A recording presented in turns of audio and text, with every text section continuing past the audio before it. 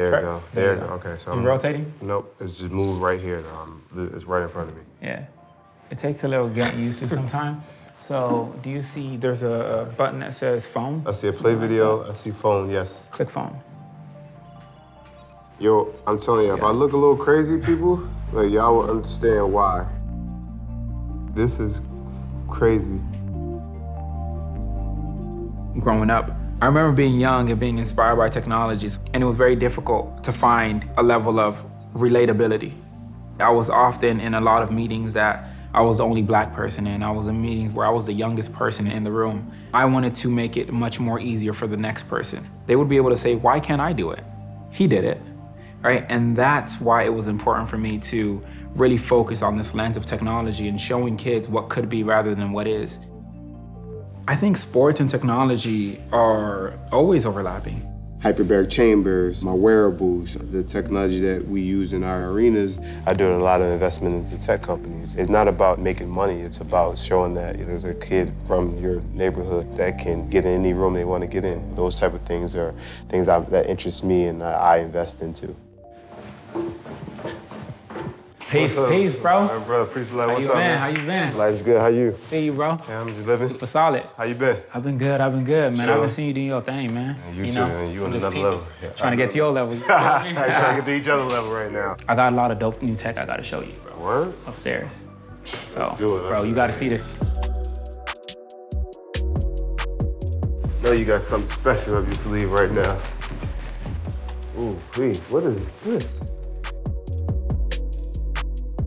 You familiar with augmented reality? Yeah, I'm starting to familiarize myself with it a little bit, but you know, I mean, that's why I'm here to learn a little bit more. You know what I'm saying? So AR pretty much takes your real world that's around you, and you could overlay virtual objects on top of it. So I just want you to test it out real quick. Put your hand over the device, and you'll see it translated in 3D space. So if you just lift it up, see that? That's your hand right there in real time. So just off the top of your head, what can you see this being used for? I mean, everything, right? For just think about technology. If you're a doctor and for testing purposes and trying to learn in classes, and even for me, it's kind of one of those things where, you know, for sports and technology, understanding like, okay, how your hands are moving, what you can do, how you can grab them with quickness. Yeah, right now we're actually working on some stuff with the NBA to record like games in volumetrics. Yeah. So you have a whole spectator view. Just imagine like you take your glasses, you put them on, and you can actually analyze the whole court in whatever vantage point you want. It's dope. Yeah, wait till you see this. And unlike a game, with this, your fingers and your hands are your controller. Right. And you just interact with it in a very organic and natural way. You hear that? What?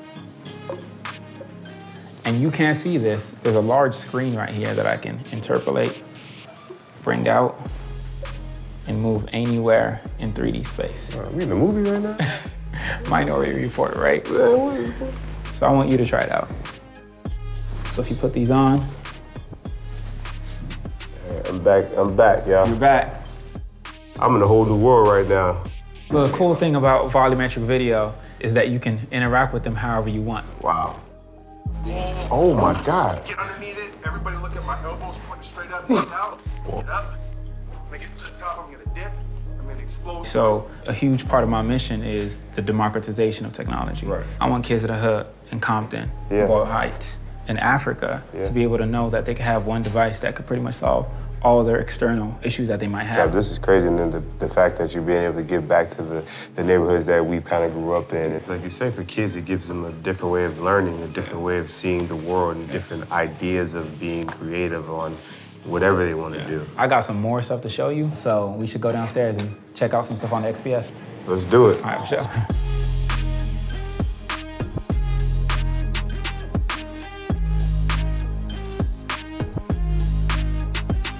What is your title as who you are, and what do you do? Yeah, I mean, I think within a title, like, I define myself as an architectural technologist. I like to think of digital worlds and how I could integrate them in the real world and bring the culture in it, you know, in a real, like, cohesive way. So virtual reality is interesting because, like, what we experience upstairs, Yep. that's called mixed reality. Okay. So there's a spectrum. Virtual reality allows you to experience a whole new world, Right. but it disconnects you from your real world. Right. Augmented reality overlays on top of your real world, but it's harder to be more immersive in that because you can actually see your real world, right?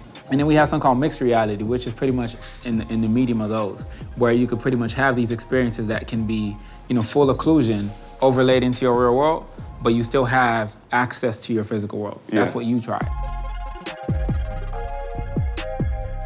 So where we see this going is we have apps that trigger when you get in your car. Right. We have apps that trigger when you get in your office, apps that respond to physical space.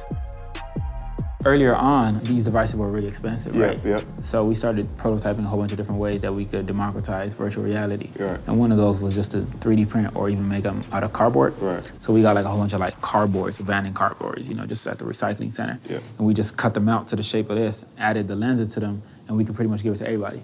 We could actually make these technologies, you know what I mean? And like that we could use them for the greater good of humanity. Especially coming from where the neighborhoods we come from, our kids aren't, exposed to everything. How much more advanced our neighborhoods can be in the culture, and then we can start being able to be a part of heads of companies, right? Exactly. And ownership and vertical integration. Exactly. And what you say is so important because like I was inspired by so many different people like Dieter Rams and Mark Newsom, designers, engineers growing up. But I realized like a lot of them didn't look like me. What about those kids that could have references of what could actually be when they had people that look like them? I'll go back to, when I won the championship, the first thought I had was like, I'm taking the trophy back to my neighborhood, right? I took the trophy back to my neighborhood and I was like, yo, every kid that came in, I was like, yo, touch it, like feel it, like, and put your fingerprints on this. It's our win. Like you can do it. Yeah. As we talk about information, the biggest divider, especially for inner city youth, is information. Yeah. If they have the information on how to create systems rather than just consuming them, right, it puts them at a much higher chance of success, especially in today's world. Yeah. By having conversations like this and people that look like us, right, partner with brands and companies that really understand what that means, helps us elevate that mission. Now you can find ways to do these things, and everyone has a chance to grow, right? Absolutely. Creativity is everywhere. It's all around.